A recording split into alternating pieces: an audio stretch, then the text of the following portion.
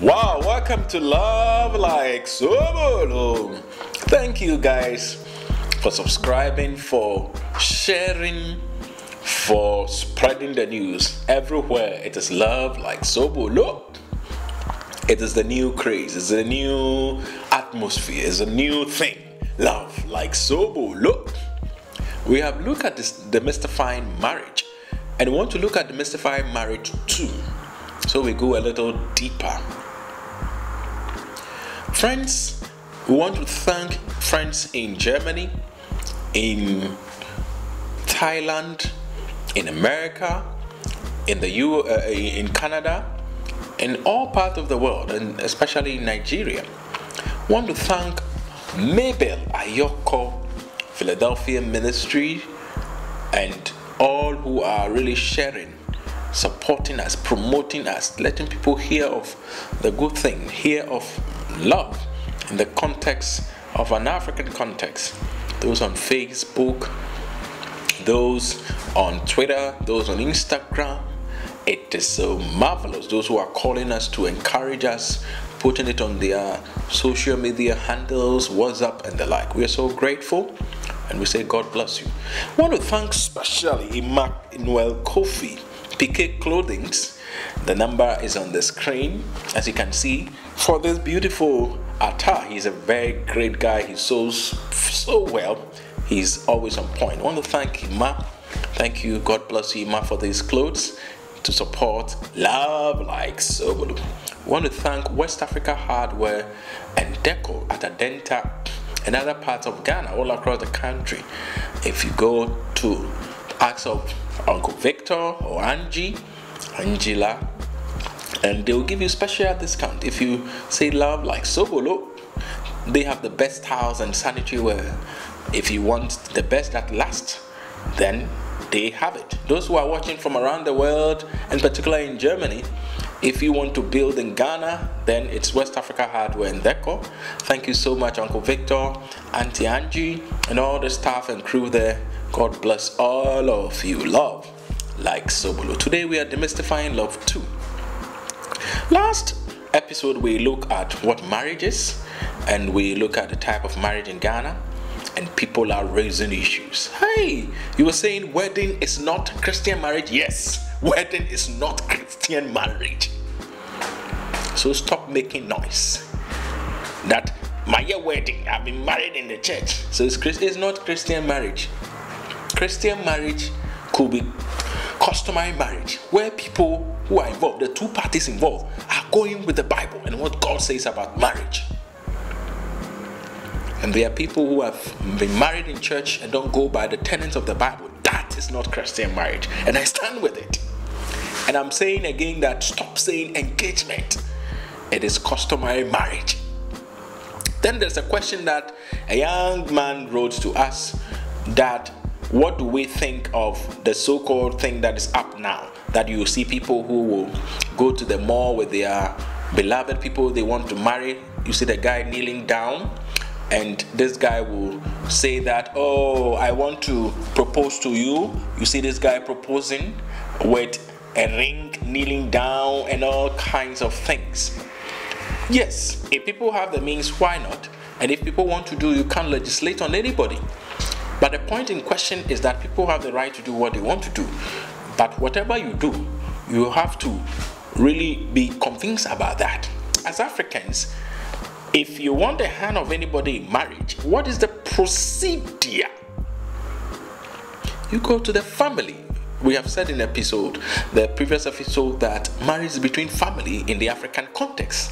So you go to the family, and then things start from there.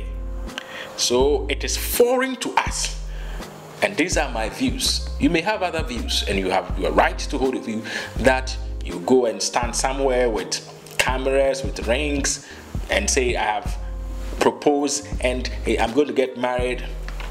If you have even done that and you have not gone to the family, in an African context, you have not done anything. Demystifying marriage too. Today, let's go to the substantive issue again. We are saying that marriage transcends an event. Marriage is not an event. marriage is a process. Hey, marriage is never an event, but it is a process. So, what goes into marriage is key. If you have that beloved, you are certain, ready to enter into this lifelong union, you require to go through what we have termed premarital counseling. And you hear people say, oh, my mother didn't go through counseling, my parent didn't go through counseling, but they've been married for 40 years. Look at those who are going through counseling, their marriage don't work. It is better to go through premarital counseling for the marriage not to work than never to go through and to suffer in marriage.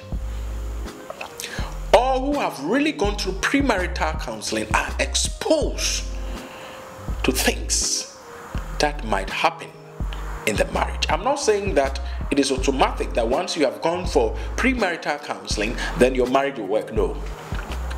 But it is better.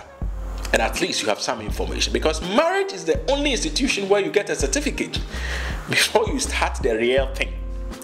So friends, after we have made our minds, let us seek help. Our parents who did not go through official premarital counseling, some churches will have 6 months, some churches have 1 year, some churches have a laborious procedure to go through. The objective of these procedures in some churches is to help you in decision, to help you to reevaluate what you really want to do. That is why some of these things are put here. There may be issues in these churches, yes. There may be issues in some of the process, yes. But all things being equal, you need some information about what you are entering before you enter.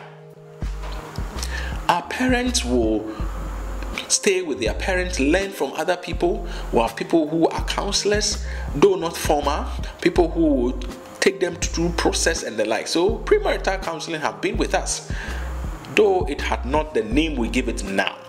Demystifying marriage. Demystifying marriage. I'm saying that marriage is not an event, but a process. A full process. What do we mean by that? Don't spend all your energy only on the day of marriage. So for most young people, for especially our sisters, it's the day of marriage. So on that day, I have this idea, I have that idea, I have that idea. I want to have 10 bridesmaids. Praise God if you have the money for that. I want to have 10 bridegroom. We have to rehearse dancing. Our cake must drop from the sky. We have to look for hashtag. So if I am Abraham marrying Bella, it will be up Bella. It will be Bella up. We have to look for contemporary photo shoot. Yet if you are thinking of photo shoot, then you have to think of Obibinim photos. That guy is good. Look for him. Obibinim photos. He has been taking all my pictures. God bless him. And he is the same Africando. Yeah, we are looking at trying to get the place to do. We have to decorate in this way. Friends, marriage is not about the event. I'm not saying if you have the means, don't do them. But for the many who don't have the means but are forcing everything possible because others are doing it, marriage is never and never an event, but a process. Moving on. Do I have to take a loan to organize a wedding, so-called, a marriage event, so-called? I am of the view that make do with what you have. Never take a loan, my view though, for the event of marriage. After the marriage, what will you eat? What will you spend in the marriage? Never follow other people because my friend won a gown from the US. I have to wear a gown from the US. I have officiated marriages where there are only 5 people, very rich guys, and they are married still. I have officiated marriages where the lady never wore white gown. She wore her normal kente clothes, any other clothes. What is important is that you understand that marriage is a process. It's never about the event and the day. Last 2 months ago, I was part of a marriage ceremony that had less than 10 people, and they are married. Marriage is never about an event. It is about a process. Lifelong union. Thank you once again for watching Love Like Sobolo.